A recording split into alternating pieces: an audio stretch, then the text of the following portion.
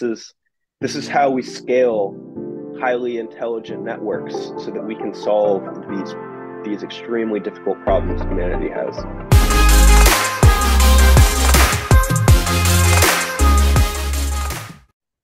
So welcome to Crypto Insights, where we teach you about crypto. Today we have an interview with Mac that's going to tell us everything about Bittensor. I'm pronouncing it correctly, right? Yes, Bittensor. So yeah, tell us a little bit about yourself. So my name's Mac. I am a writer with Bittensor. I currently am in charge of the documentation and the explanations of how the Bittensor code works. Occasionally, I'll work on a blog post, and currently I'm working on videos that demonstrate how to use Bittensor.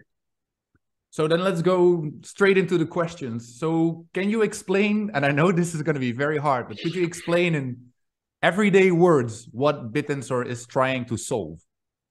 Bittensor is trying to scale machine intelligence bigger than would otherwise be possible if it was done solely by three or four central authorities.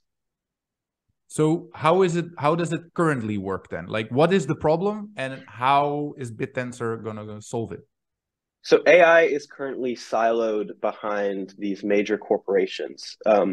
AI has become so big that if you want to create a competing model with the current infrastructure out there, you'll need a lot of money to train for compute, a lot of money for compute to train the model, and you'll have to start from scratch. The economy is currently not incentivized to share weights with one another. Every time you want to create a new model, you are not learning from the previous model. So could I say the way we are using now Google Drive to share files with each other, is that the way Bittensor is going to solving the problem of sharing the AI? So what Bittensor allows people to do is connect with each other on a protocol across the network. Anybody can connect their AI model and run a server and contribute to the greater hive mind of intelligence. Okay, and you also have your own native token, which is called Bittensor Tau. Could you tell us a little bit like how that name is coming together and what is the purpose of Bittensor Tau? So Tau, I am not entirely sure where the name came from. I think it might have some Buddhist origins, but Tau is the gateway into the network. You can think of the Tau token somewhat like bandwidth. The more of the token you hold, the more you can utilize the network for your own applications. Okay. And so this concept is really new for me, as I told you in the beginning of the video. Is there any competitor that comes any close to you? Like what is the competitor that you keep an eye on? I can't think of any competitors that are currently in the space. If anyone did anything like Bittensor, we're designed so that we are collaborative with all production of machine intelligence. The closest thing that I can think of to Bittensor would be Jensen. They're doing some cool stuff with decentralized distributed machine learning. Okay. And is there any use cases already? Is there already, I don't know, maybe even Google or Facebook showing interest in your network, or is that something completely new? Is it more outsourced? So Bittensor is pretty early. We are developing and getting stronger as a network collectively. I wouldn't say that we're quite on the level of, per se, ChatGPT or GPT-3. But the use case comes from the knowledge that we serve on the networks. Similar companies like Cohere and OpenAI sell API access to their high quality models. We build the same gateway to Tau holders, but onto our incentivized computer layer, which scales like Bitcoin. Okay, so are you saying that you're mostly setting everything up, but there is not yet a protocol or a person using the network besides just validating all the transactions? No, Bittensor is fully functional. It's been online since November of last year. You can currently access Bittensor as a client. Okay. But the question is, are there already clients? Yes, there's about 4,096 nodes currently on the network. Okay. And is there any big investors that showed interest or that are invested in this project? Is it backed up by anyone? As far as I'm aware, DCG, Polychain, and FirstMark all bought Tau from the foundation mined in the early days of the network. But all of that Tau was mined fairly. It was not created out of thin air. They had to buy just like everybody else.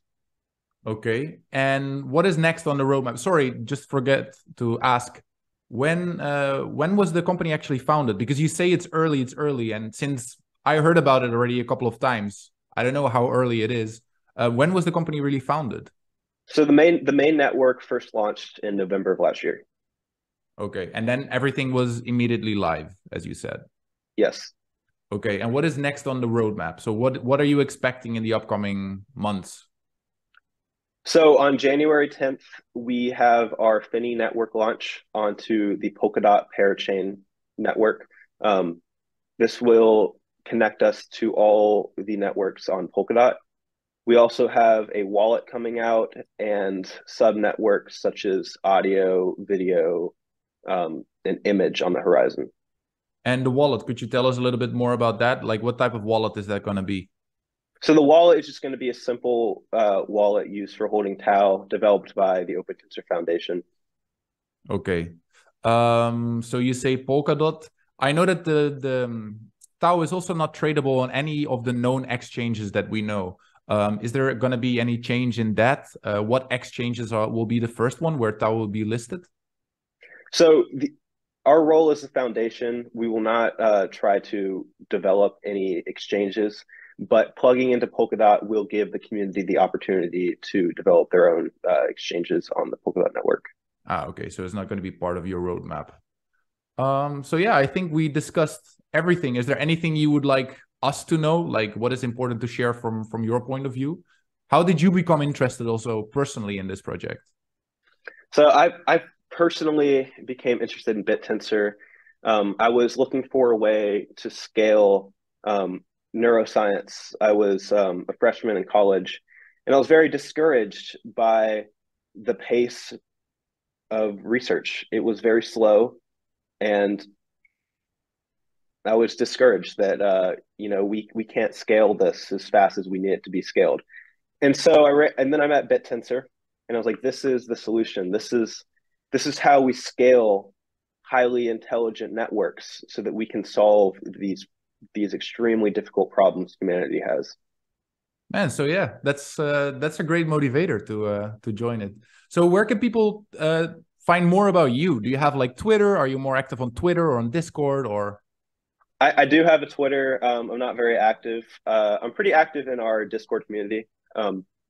Bittensor has a pretty active Bittensor community. My name is Quack on Discord. Okay, perfect.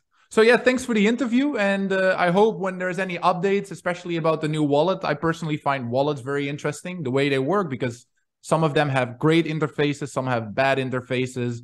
Then staking is managed in different ways. So maybe you're interested in talking about it in the future. What do you think? Yeah, sounds good, Thomas.